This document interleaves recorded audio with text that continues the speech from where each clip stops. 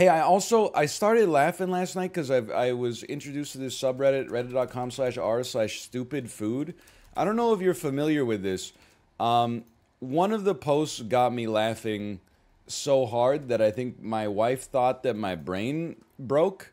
Let me see if I can get it up here. I don't even know how to describe why it's funny, except to say that this is genuinely, I think it might be the funniest thing I've ever seen in my entire life. And I mean that with complete sincerity. I think this might be the most humorous thing I've seen in my entire life. We ordered the $1,000 tomahawk steak from Poppy Steak, okay? And this, if you've never seen this, apparently this is what happens when you order the $1,000 steak from Poppy Steak, okay? You ready for this? We ordered the $1,000 tomahawk from Poppy Steak.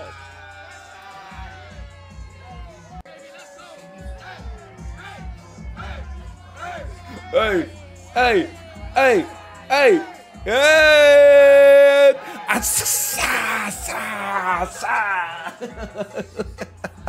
Oh, oh, oh, oh, oh, oh, oh, oh, look at that. Oh, look at that, man. Holy. Anyway, I don't know. There's just something about that post. I must have watched it all the way through like 10 times. It made me laugh to the point of like hysteria, like every single time.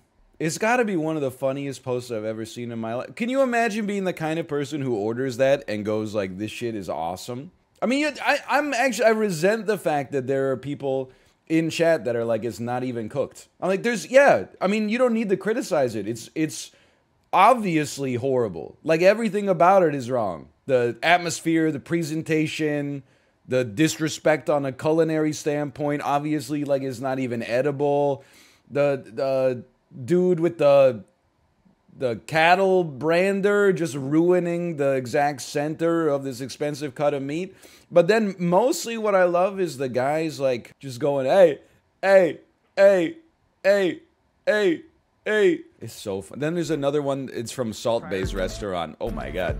It's almost exactly the same, including the briefcase and everything. But before it comes out, a bunch of like people in fake military gear with like laser scopes and night vision goggles come out and go like they clear the room so that the briefcase can be delivered to the table. Yeah, so I don't know, I spent like 15 minutes last night watching just Salt Bay videos. This shit is so funny. Please show it.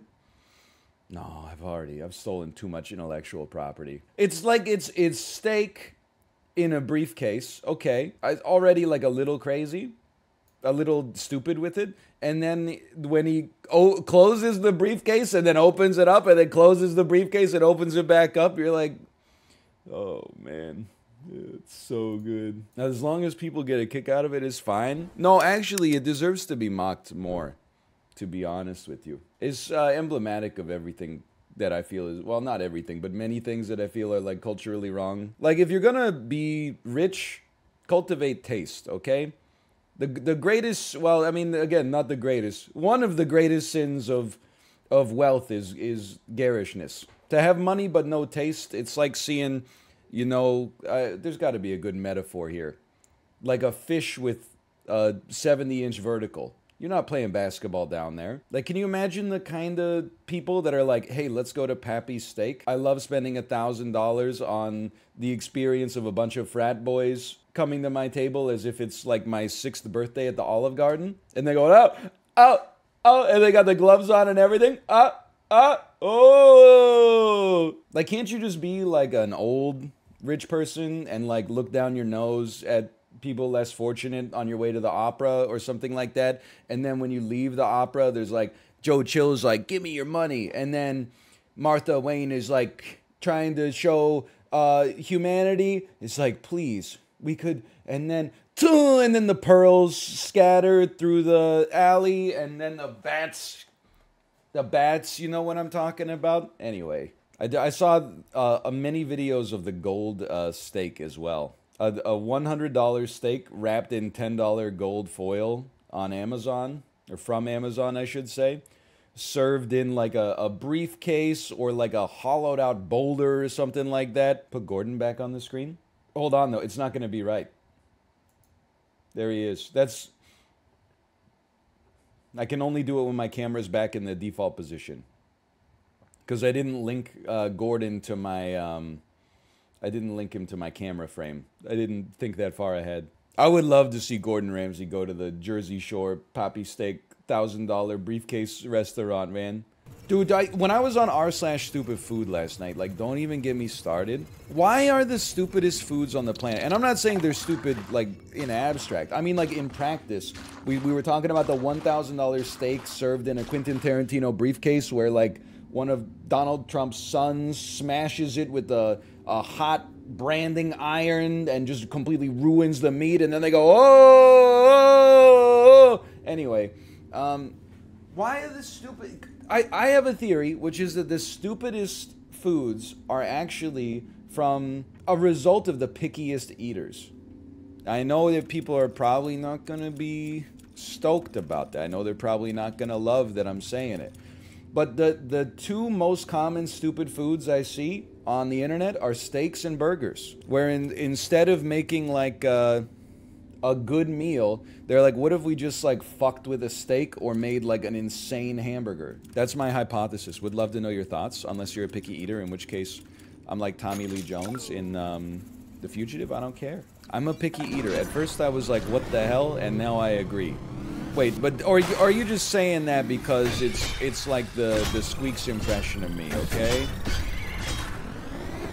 I think you're just saying it because it's the Squeaks impression. I resent it. I mean, there's stupid foods that are not burgers. Like all the fake TikTok ones that are just designed to make you angry, or alternatively be like insane fetish videos, apparently. I didn't realize that. The one where the lady puts like the uncooked spaghetti through the hot dogs. And I love the dude's like reacting to it, but he's just crying in his car. Put the uncooked manicotti in the dish. Slice the cheddar cheese with a pair of kitchen shears. Like it's... Pop that right in the oven. Pop you right in the mouth. It's a classic. I've never seen cotton candy in the toilet.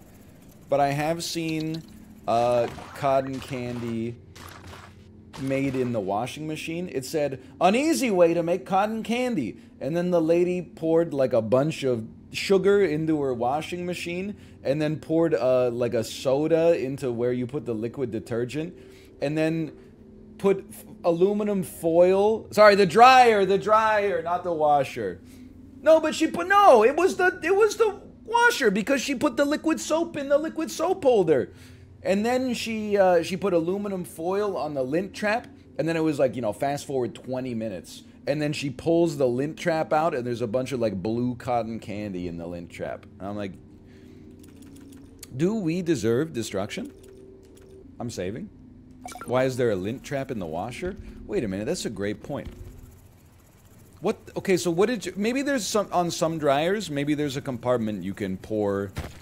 like a fabric softener into? That makes... Okay, yeah, she probably put it on the... She probably put it in the fabric softener hole. My mistake. Anyway, again... This is all beside the point, just for the record. The point is, don't do that. It's not the device that was the wrongness, okay? Well, I mean, it is, but it's not like that specific about what type of laundry machinical it is or whatever.